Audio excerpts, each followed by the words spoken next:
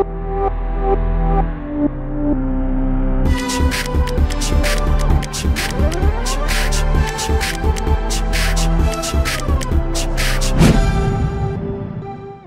everyone, new video, and I continue to work on building my second RV10 airplane.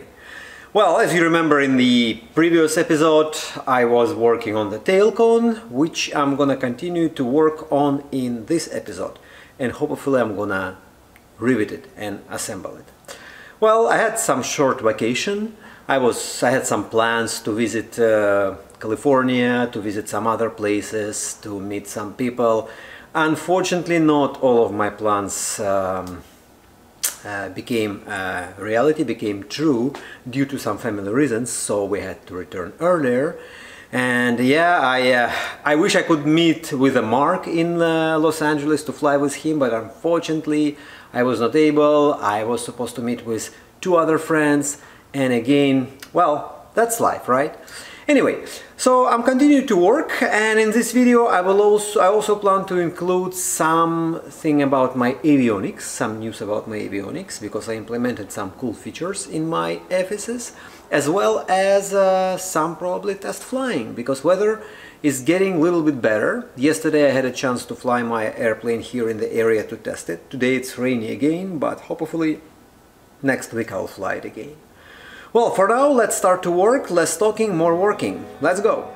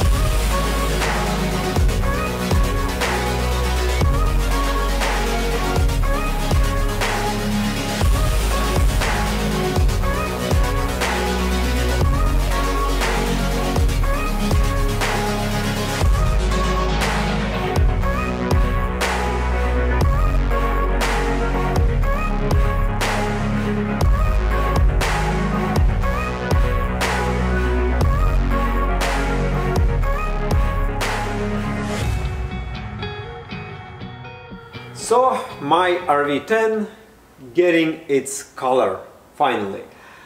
What I choose is something not really standard. I mean, standard is painting, right? I choose vinyl wrap. So basically it's a vinyl, same what is used for vehicles, high quality vinyl, which I'm just putting over my airplane, over the skins. This has been done many times, and I saw many airplanes with fully vinyl wrapped here at my field. I saw many pictures of those, so I decided to try. Well, probably the advantages are it's way much less expensive, it way much less weight, so we're talking about maybe 30–40% of the paint weight. It's easy to remove. You can just remove it and paint it after, and you can remove it and put another color. So I'm doing that with help of someone else, like the guys who are professionals and know how to do that. So far it goes. Of course I'll show you the end result. For now it's just partially done, more to do, but just that's a progress for now. And so, as you can see, my airplane is getting its colors. Well, so far it's not yet fully ready. lots of things to add, more livery to add, more colors, more things, but it's already well, what about a week into this job? It's going slow with the help of someone who knows how to do this job, and I still have to do the calling, but so far that's going to be the primary color, going to be bluish, and we're going to have some black and silver livery lining on it. Yeah, so well, it's coming out slowly, and another good news is that I got my certificate of airworthiness finally. So basically I'm now not limited.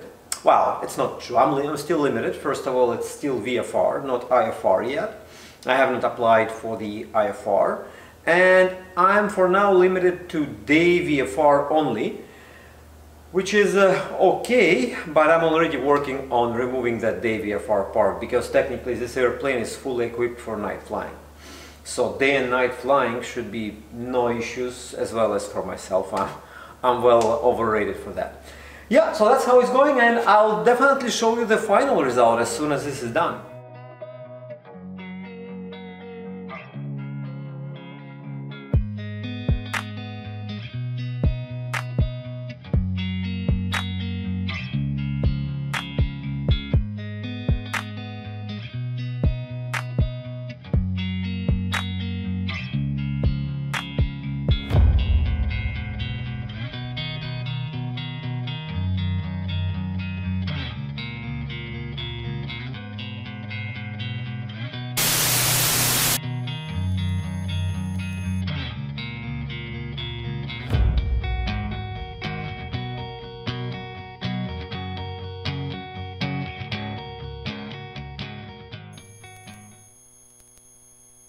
Beautiful.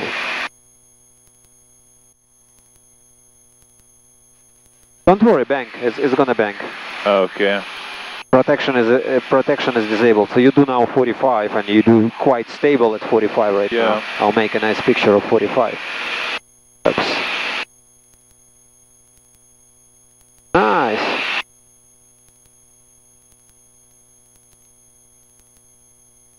Alright, now to the other side. X-ray, Foxtrot Delta departing. Alright, no one around us. Nope.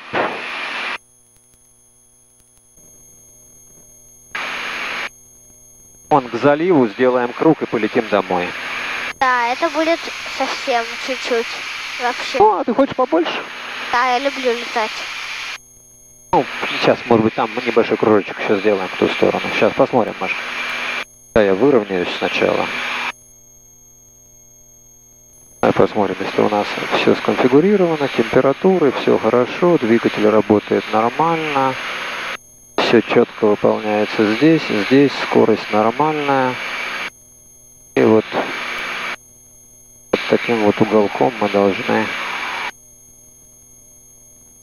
медленно туда подлететь. Пап, Не бойся, да. а какой код у Абботсфорда? Абботсфорд, CY, W что-то. CY что-то W, я забыл, Маша, извини. Я забыл, правда. Потому что у моей подружки CYYX. YYX. Да. Ага.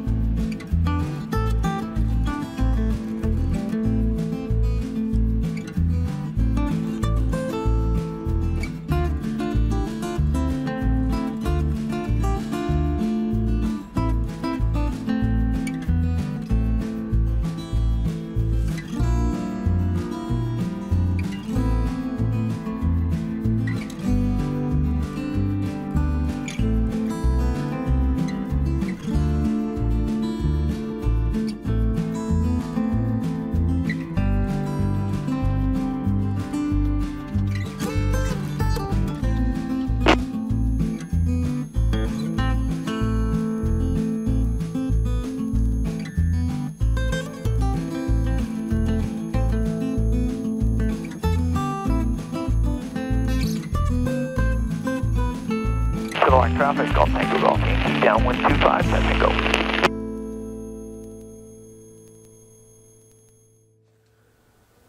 So my tail cone is coming together, and this is basically the last part in this kit. So yeah, it's almost riveted, like I would say it's 80% riveted already. I just have to do some little more riveting inside. On the sides just about a dozen of rivets to put, and after I'll put it into storage and we'll be waiting for my next kits. I got updated by Vance Aircraft that my kits will be coming in the schedule from August to December. So if everything goes okay, I should be getting all my kits, so wings, fuselage and finish kit, before the end of December, like one by one, which is great, which is good. I just have to figure out how to store everything here, because obviously once I get more than wings kit, I have to store it somewhere. So I have to actually unpack it, I have to fully inspect it, and after that I have to package it again and put it for some storage. So that may be a little bit difficult considering the size of the hangar and the fact that I have another airplane sitting here. But the good thing is that the kits will be coming August, September, October, November, December, and like November to March not much flying here because of the weather, so I will have a good amount of time to work. So stay tuned, and the second airplane slowly coming along. Well, so far so good. I'm keep flying my beautiful RV10 and I love how it flies. Like really, I really love how this airplane flies.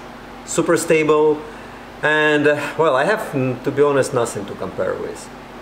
I mean, I would probably try to compare it with Diamond, the 40 somehow, but those are two different airplanes.